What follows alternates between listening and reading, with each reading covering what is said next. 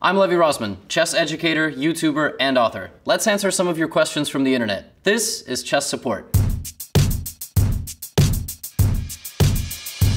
At Mantosh12 asks, do chess players trash talk? That way this game would be more fun. You can't talk to your opponent during a chess game, period. So you definitely can't trash talk an opponent during a chess game. But outside of it, oh, it's some of the best passive-aggressive soap opera drama you can possibly imagine. Now that we have a young grandmaster like Hans Neimann, who, despite his checkered past, no pun intended, will actually go out of his way to trash talk other people and have more eyeballs on the game. So, yes, but also no. At Anna Cramling, what? You got Anna for this video? Says, is there any more satisfying checkmate than this one? First of all, hi Anna. Second of all, yes, obviously. Probably the most satisfying checkmate in all of chess is smothered mate. When an opponent's king is stuck on the edge of the board, boxed in by his own pieces, and you use this knight and you gallop into the position, and the king is smothered in the corner by his own army while his knight attacks, and there's nothing that you can do.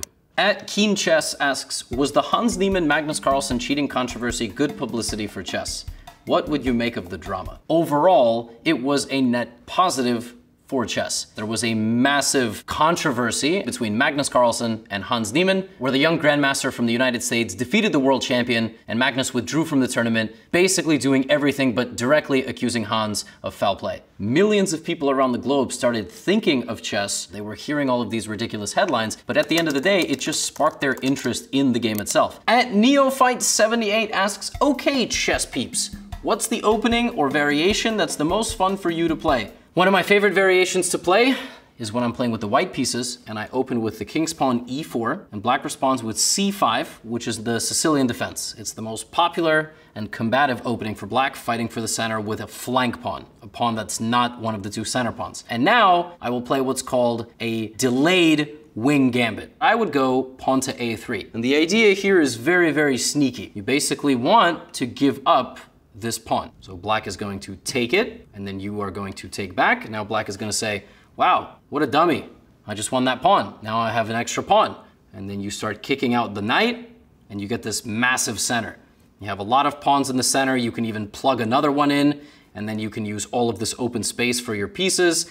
And a lot of players get overwhelmed in this position. Find a chess opening or variation that you like, that you understand, that gets you to a position where you know the plans better than your opponent. At Eric Farley 1 asks, how does the ELO rating work? I'm intrigued. And ELO is the number which quantifies your skill level. It's not an acronym. The first letter is a capital E, and then it goes LO. And the way ELO works is that it goes up and down, or stays the same depending on your results. If you're rated 1,200 and you play a 1,100, you will gain a certain amount of points if you win, but your opponent will actually gain slightly more because they're beating somebody with a higher ELO. The minimum ELO to qualify for Grandmaster is 2,500. So an over-the-board live chess, the highest ever ELO achieved is by Magnus Carlsen. But online, Stockfish, which is the strongest chess AI in the world, is estimated to be around 3,600. At my peak, I was 2,430. Then I lost to a bunch of 9-year-olds. At Johnny C. asks, how hard would Capablanca be to beat with modern preparation tools at his disposal? How good would Capablanca be with modern preparation?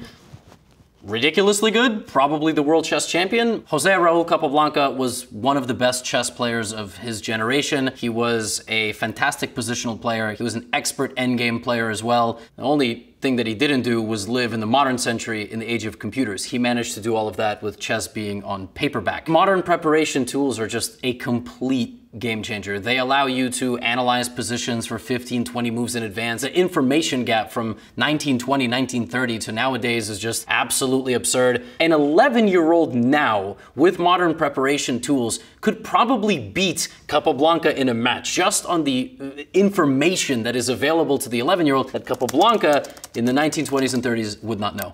At Anurag Singh asks, what is going on in your mind when you have to play your next move? Like, what is your mind processing? Combinations, simulations? It's a great question. Jose Raul Capablanca said, I only think of one move at a time, and it's the best move. Chess is all pattern recognition. Most experienced chess players have studied a lot. They have done thousands of chess puzzles. So I might be remembering something in my memory palace. I might be remembering There was this game played in 2012 between Grandmaster A, Grandmaster B in this city. He was wearing a blue shirt, and in that game he played this. The more you play chess and the more you study, that is how you are going to figure out some of these good moves or an evaluation of a position. At Your Bud Josh asks, do old people still play chess in parks? What parks? Do you have to be old to play? I want to play chess in the park. There is no minimum age requirement to play chess at your local public park. But historically, chess has been associated with old guys at the park. When I was 5 or 6 years old, my grandparents in Brooklyn would walk me to the park where local 70-year-old men would sit there squabbling. A lot of park chess players are actually really good. The average park chess player in Union Square Park or Washington Square Park is better than you watching this right now.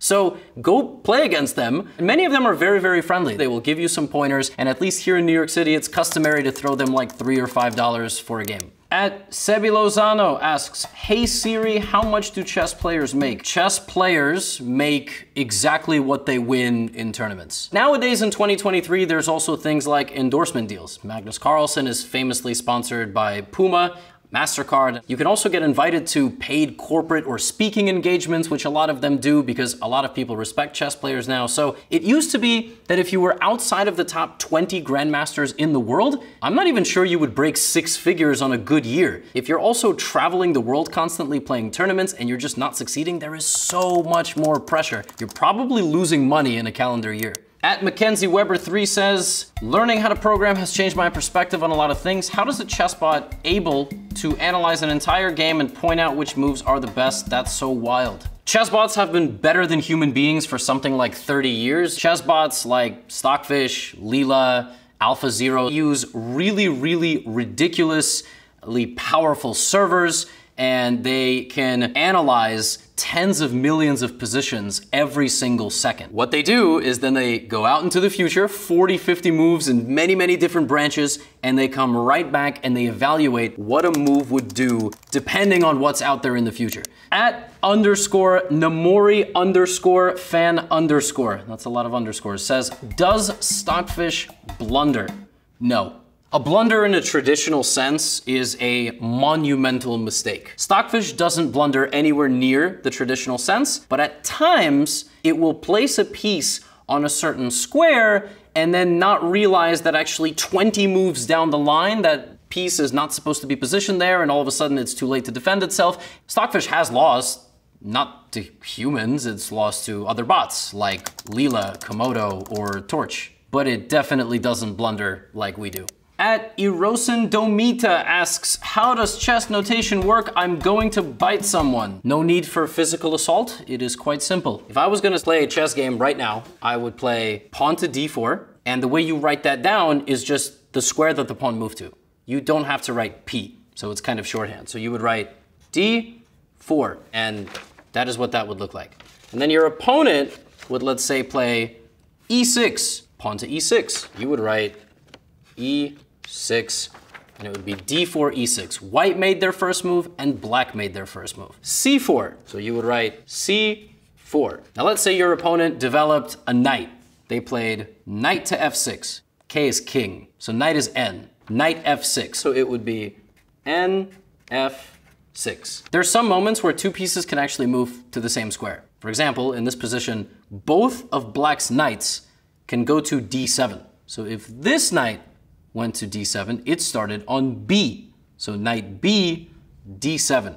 And if this knight went to d7, it would be knight f to d7. Bonus, what if both knights were on the exact same file? Now knight b d7 is the same exact thing, so their only differentiator is what rank they're on. So knight 8 d7, knight 6 d7. You only ever really need to do this with knights and rooks, because the bishops can never go to the same square because they go on opposite colors. At AidenB_ says, chess prodigies are so crazy to me. How are you 7 years old and beating people who spent 60 years of their lives learning chess? That's actually the beautiful thing about chess. It's a timeless game, and incredibly, Children and adults learn chess in vastly different ways. People who start chess at a very young age have a chance of getting to a much higher ceiling overall in their chess careers. That's why you'll see at a local chess tournament, 7-year-old playing a 60-year-old. I played a chess tournament in St. Louis a couple of years ago, and I played the number 4, number 2, and number 1 ranked 11-year-olds in America, and I only scored 50%. At ADV Universe asks, what is the single piece of chess advice that helped you improve the most? The biggest piece of advice that I give to kids or adults trying to learn this game is to completely disconnect your ego from this learning experience. Be prepared to lose a lot. There is no other way to get better at chess. You will probably lose 3 out of every 4 games that you play, but there are 4 to 5 things that you can learn in each of those games. If you are unable to do that because it makes you angry or upset or frustrated, then you are never going to get better at chess. At I am a Lisadik says, hey, what is the prize stake for this chess World Cup? So the prize stake for this year's World Cup in 2023 was won by Magnus Carlsen, and it was estimated to be something like $110,000. The Chess World Cup is actually different than the World Chess Championship. The World Cup is a knockout tournament that happens every 2 years in chess. It starts with 128 players and ends with 2. At Rome with John asks, how is chess boxing a thing? Chess boxing is a sport that combines chess and boxing, shockingly. And essentially all it is a game of chess with a person, and then you pause the game and you box for a round. And then you finish the chess game from the point it was started. And then you keep going until one person either wins in the chess or knocks the other out. It's a fascinating sport, and it wasn't too popular until 2022 when Ludwig, massive YouTuber, actually put on the chess boxing event. I was a part of it. I was a commentator. I thought I was gonna fight, but I am a little bit too scared of getting punched in the face. At Roud Sink asks, I still can't wrap around the concept of speed chess. How can you decide a move under a second? Form a strat, and it usually lasts under a minute. The amount of brain cells you use in this. There's no brain cells at all. The average really good chess player probably doesn't know how to make toast. There is no correlation between chess and intelligence, except in my case. Listen, speed chess is all pattern recognition. If you've seen it before, it's not always going to be a 1-to-1, but you're gonna have enough experience that you know what parts go where. These people can do it in 2-3 seconds. Speed chess is my favorite type of chess. If I have to get slowed down, then that's where I really struggle. At Saba Osman Kazi asks, where did chess come from? Allegedly, around 600 AD in India. It was called Chaturanga, and back then the rules were slightly different, but that apparently is the first earliest recorded instance of chess, and I would know, I was there.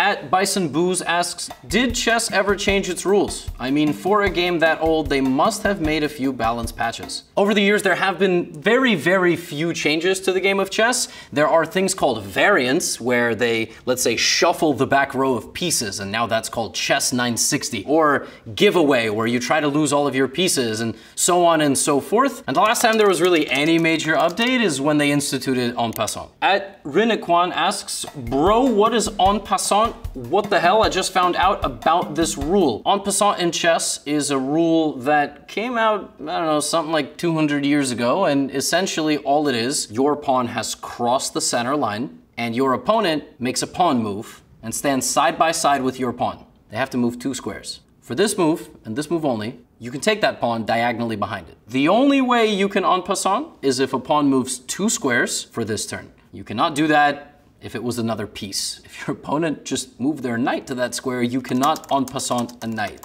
You would get punched in the face.